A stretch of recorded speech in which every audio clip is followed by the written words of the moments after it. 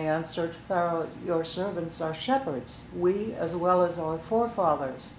And they said to Pharaoh, we have come to sojourn in the land, since there is no grazing for your servants' flocks, for the famine is severe in the land of Canaan.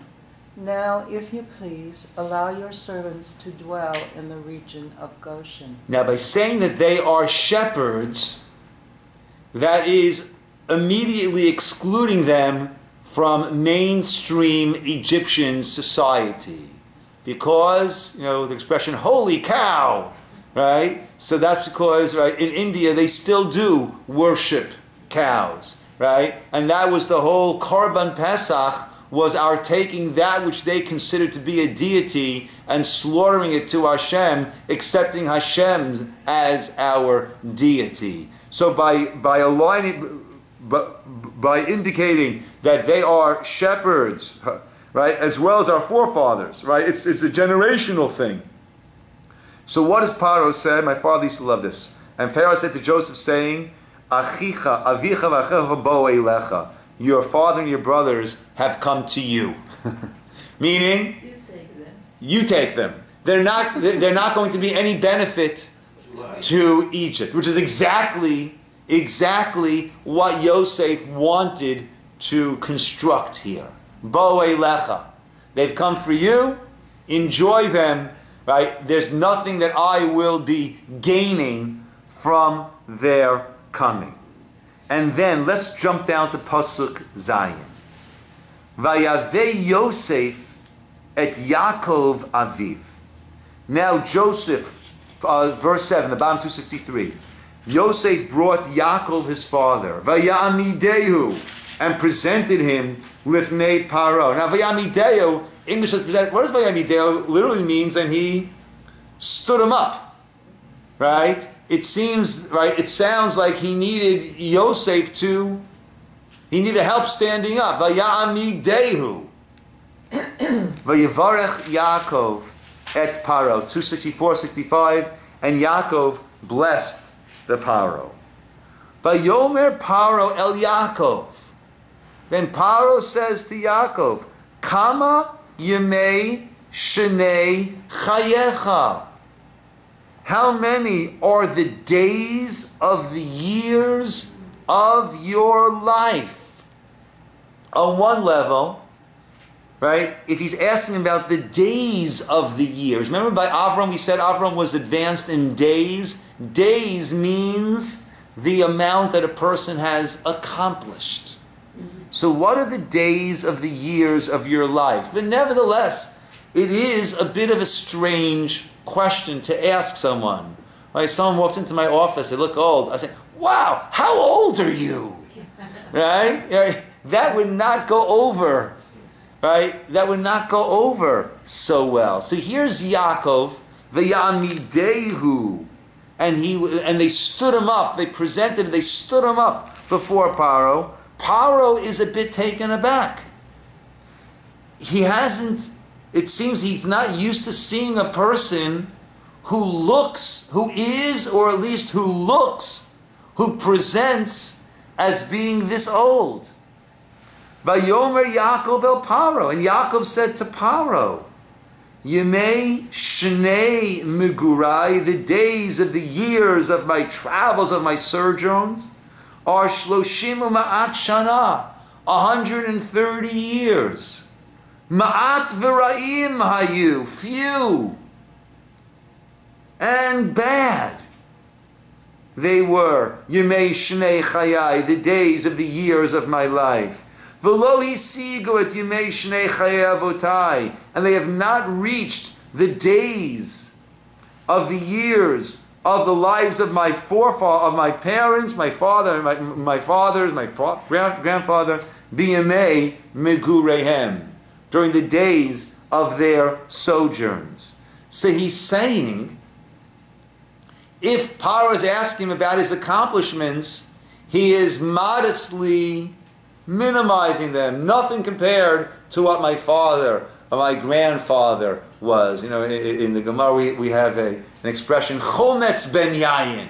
That's what I consider myself. Vinegar, the son of wine. I'm nothing compared to, to who my father was.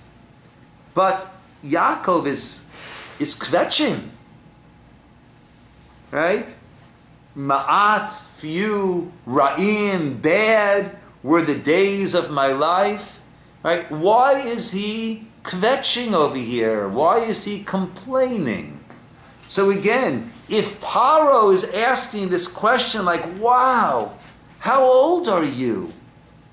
Right? Which seems to be breaking all protocol. See, his response is, let me explain why I look so old, even though I'm not that old.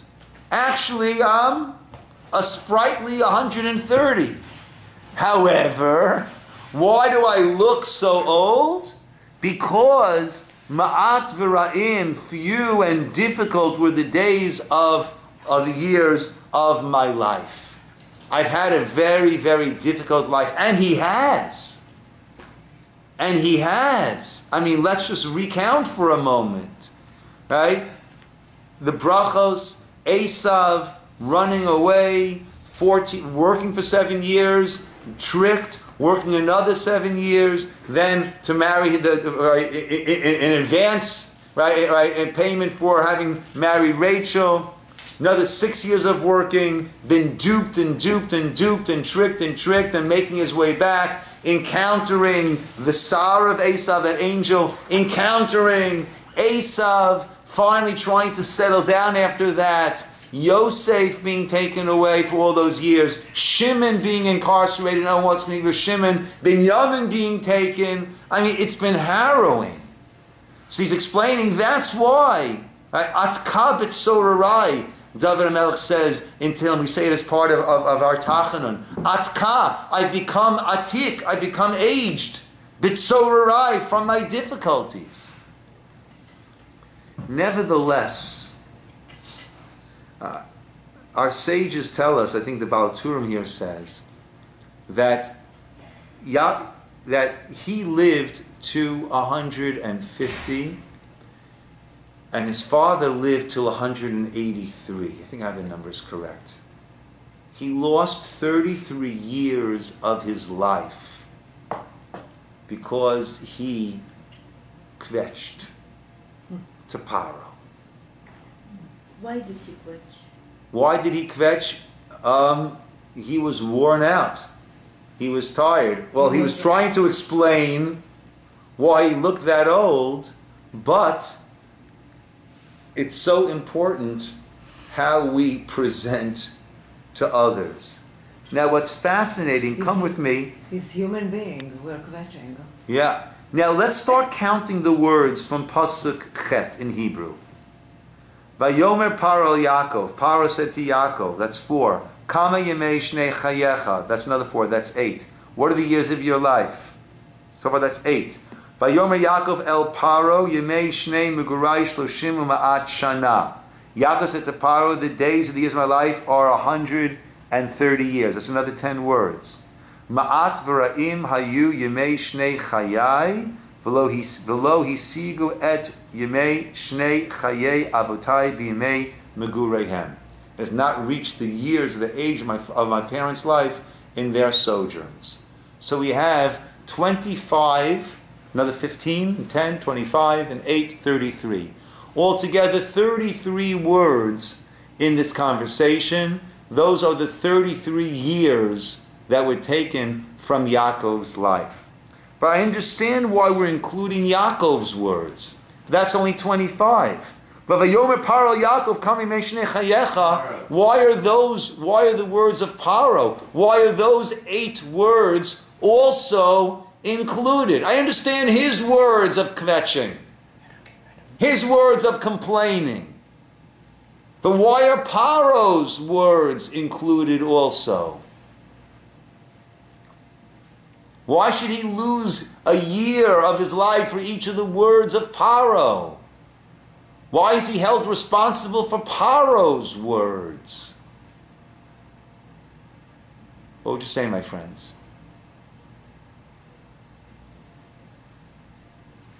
No clue. No clue at all. No, he calls him. I would say that we're not just responsible for what we say, but sometimes we say a lot without saying a word. So Yaakov complained about his life verbally, but also the way that he presented himself, which initiated Paro's question of how old are you, that was also a complaint. Do we hear that? It's not just what we say. Right? What we say is a lot less important than what we broadcast. If I say, I love you, I might have said I love you, but love wasn't conveyed. I really, really, from the depths of my heart, I really hate you. Right? It's not what we say, it's what we are, right? The body language is what we call it in modern terms. That's what we are really, really expressing. Yaakov was held responsible for his full expression, for his expression of what he said and his expression of what he broadcast, what he presented.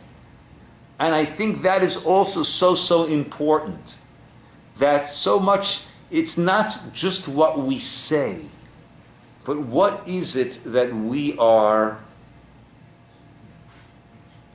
presenting is a better word. What is it that we are broadcasting, right? In who we are, what we are, how we act. That Yaakov is fully responsible not just for what he said, but for that which he presented and broadcasted. Yes, Ora. Well, I want to present something different. Good. To propose, I mean. That Paro says, how are you? Because he sees an old man, or how old are you? Because he sees an old man and he has respect. And he wants to know about this man. So he says, how old are you? And then why Yaakov kvetches is because maybe he's also afraid that Paro will have this idea of hiring him to be something like his son. Could be. Very nice. Very nice. So I'm no good. Continuing with Yosef, trying to make sure that we will be off on our own, right? So he's letting him know, right? Don't appoint me. Yeah. I might look old and sage, but yeah. I'm done. I'm done. I'm done. Yes. I'm going to leisure world. Yeah, Right. He yeah. doesn't want to be attractive for him. Could be, could very well be. Rachel? In the same thought. Jews in Galut, when were encouraged not to show off, were encouraged to project less than who they were. Yeah. And that's Yeah. exactly what he's Yeah, doing. actually, that's also a very nice point. Yaakov, when he told his sons, right, to go down, he said, "Lama titra'u." Why should we appear to be so prosperous? You know, and kind of, yeah, to kind of yeah, suppress Yeah. and to be humblier than they. Yeah. There is this book, very famous, and the very famous Jewish German writer, Feuchtwanger. Do you know Feuchtwanger? And there was a movie put by Germans actually, Jew Zeus. There were two Jews. Both of them were very wealthy and very famous. One of them was a banker who actually held in his hands all the financial power of that German small country. It was a feudal system. And the other one was also a Jew and became very rich, and he was showing off all his wealth. And that banker Jew is telling him, why are you doing that? Why all these garments and all these carriages, and why do you, they will hate you even more. You have to, the power is It doesn't need demonstration. Yeah, and certainly over our history, we've Especially seen when we're surrounded, when we're yeah. a minority somewhere. Yeah, that When we it should. is envy and Batznei alechet im Hashem so Elokecha. that's why he Right. was question. One Yeah. of the reasons. Yeah. What? Yeah, I hear. Yes, Dov. Another example of something kind of related is when you're allowing something to be said that shouldn't have been said, and Yosef did that, and he lost years too from it. Oh, that's true. Yeah. We He the allowed sages that. also tell us that every time that he heard the brothers say, "Our father, your servant," And it was right? So that also. At the same time, Jacob gave a blessing to Pharaoh. Yeah. And, Yeah, because he was clearly he was an old sage, respected, right, individual. And Pharaoh was not surprised. He took the blessing. So Yeah. he actually understood the power and Yeah, superiority. which works nicely. Well, with what Ora was saying, that if he's receiving a bracha from him, right? So then blessings, and then he's no. I say what Ora said also before, right? So then so maybe he was trying to temper down any expectations and any appointings that could happen. Okay, my friends, we'll call it over here. Yashar koach lachem, chazak baruch. Do you have a few minutes? Yes, I do.